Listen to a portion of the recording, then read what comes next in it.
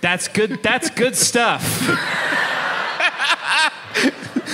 That's good evil there. I hope you're happy, evil Jesus. I've done your bidding. I am, Justin. Good job, Justin. I'm proud of you again. Yeah. So, How else does the dog get there? all right, so we've had a lot of fun here. I'm but- up here turning wine into clamato. Walk on water. No, I walked on your mom's rug. The one that's just for guests. For desert guests, and I wore my shoes. I'm petty evil Jesus. I found Lazarus, and I killed him. Some of the miracles of evil Jesus. Sure. To be fair, killing someone isn't really a miracle. Yeah. That's easy. They gave me 5 fish and 3 loaves of bread, and I scrummied down on that shit. Yum, yum, yum, yum, yum, yum, yum. Okay. Listen, we all went to Southern Baptist Church for a long time. We can list out all the miracles. Don't mean to brag. Should we go to the money zone?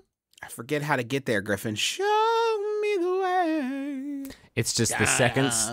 Okay, well, we'll do your thing. I was going to do like a second star on the right and fly straight keep to going. It's All right. my favorite. It's one of my favorite Styx songs. Show me the way.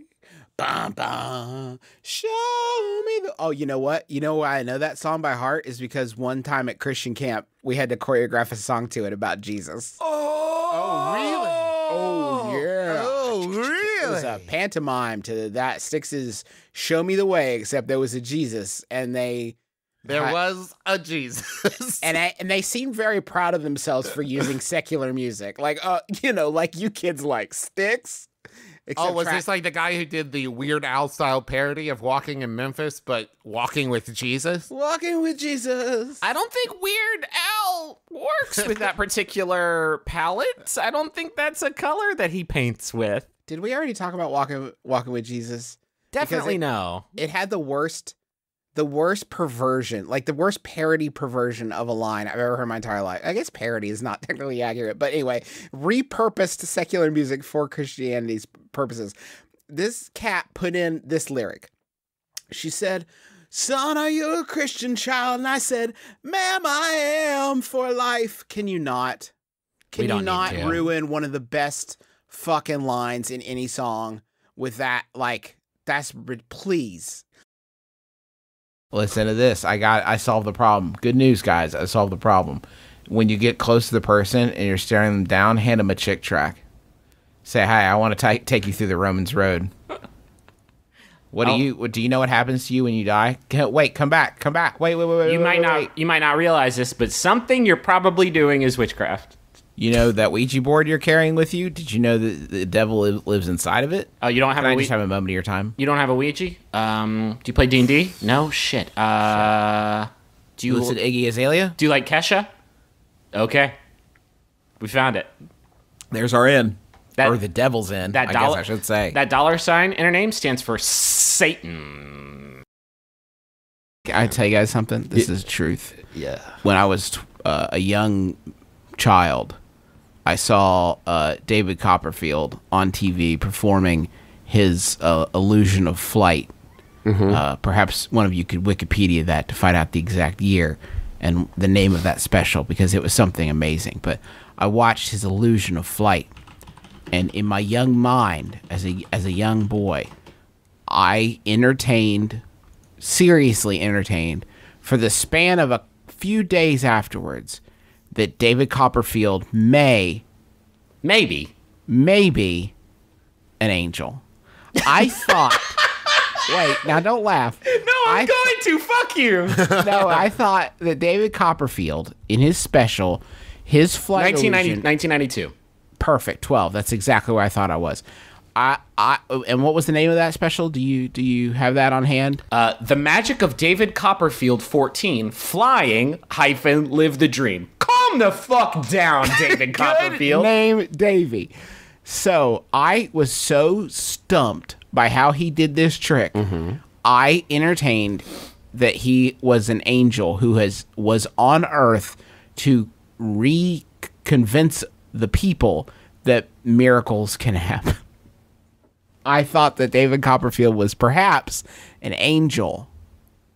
And that was the best explanation. Can I just say, like, it being the 90s, I'm amazed that that wasn't like a movie or a TV special or something where it's like, you know who's popular right now? That David Copperfield. People love the angels and stuff. So let's make it where he's really doing magic and solving crimes. That was actually the finale of The Secrets of Magic Revealed. The masked magician who's like putting everybody on blast, like, and here's the secret behind David Copperfield. He's a fucking angel, guys. Like, I've looked at that shit through every angle, and this guy's a motherfucking angel. I have no idea. Why can't we see his halo? That's the great magic trick. He made that shit disappear. He must have linked it with another ring and then pulled it off his fucking head. It's beautiful. He actually had to give up his halo when he revealed his abilities to Earth people. Is that how it works? In my fanfiction. This is from the delivery man, Seth Carlson again. Thank you, Seth. It's Yahoo Answers user, the DS guy, who asks, is a jelly donut a donut? Now listen, Y'all. you think you know where this question... You think you know where this question is going? I mentioned the Donut Man to my Sunday school teacher. So he played his guitar and sang a song. Life without Jesus is like a donut because there's a hole in the middle of your heart. Everyone loves this jam. You guys know that one, right? I said, what about donuts without holes? He played and sang the same song, but with different lyrics. A donut without a hole is not a donut. So I said, what about a jelly donut? He sang the same song with the lyrics, a jelly donut is not a donut. So is he right? Is a jelly donut not a donut? Is a donut without a hole not a donut? Is a life without Jesus like a donut? Is there a hole in the middle of your heart? Jesus wants to fill that hole. My favorite mental picture of this is the progression of the Sunday school teacher's face. Plays the first song. But what about a donut without a donut hole?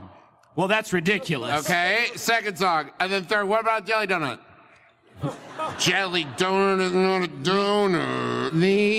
This Sunday school teacher looked in the mirror that morning before class and said to himself, I am out of things I know about Jesus.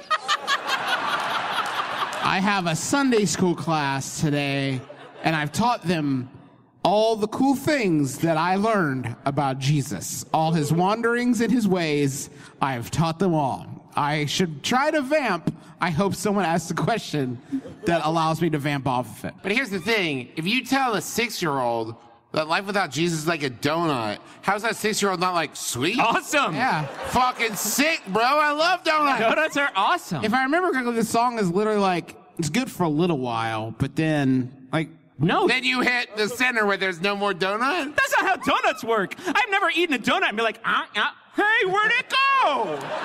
what the hell? Why did you do this to me, Jesus?